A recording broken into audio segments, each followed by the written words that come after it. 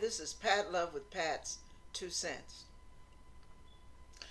I was sitting in my recliner earlier, and while I was having a little chit chat with the Lord, I kept seeing this image. And in the image,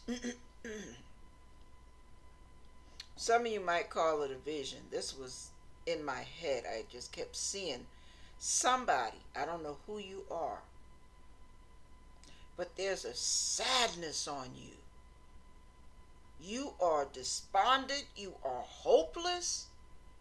You have no clue how to rectify this situation. To you, it looks like a total lost cause. God help me with this. Now, of course, I don't know what your situation is. Unless God tells me, I don't know. But I do know one thing. God is faithful and God is able. God is able to do exceedingly, abundantly above all that you could ask or think, according to the power that works in us. Listen, you are not forgotten of God. You are not alone in this thing. And you better not try suicide. I'll jump through the screen.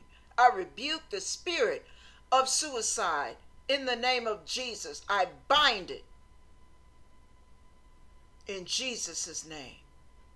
You shall not die, but live and declare the works of the Lord. Hold your head up. Look, feel free to cry your heart out to God. There's a lot of healing that comes in that.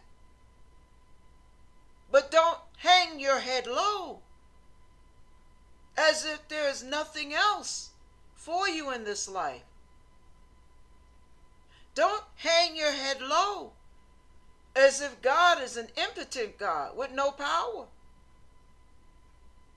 Don't hang your head low as if this is all there is for you. No. Psalms, I believe it's 41 or 42. Why art thou cast down, O my soul? And why art thou disquieted within me? Hope thou in God. You gotta hope in God. When you can't find anything else to hope in, when you can't find any hope, when you feel nothing but hopeless, hope in God.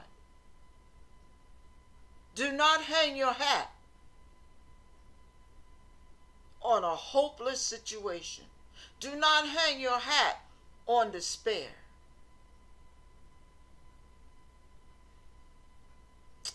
I don't know who you are, but somebody out there is extremely sad. You're either discouraged, depressed, disillusioned, whatever the case is. By faith, as a prophetic act, hold your head up and say, Lord, I choose to believe in you. I choose to wait on you.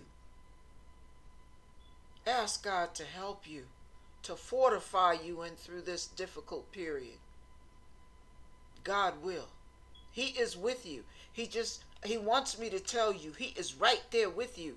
He is with you. He's right there by your side. Ask God to help you sense his presence. Ask God to shine light in your darkness. And I pray that God strengthen you on the inner man. I pray that God let you hear his heart, his spirit, his voice, that God would allow you to feel his presence, that you would know, you would feel the reinforcements of his heavenly angels surrounding you and through this. God is closest in our darkness. God shines his light to dispel our darkness. This won't last always. This too shall pass.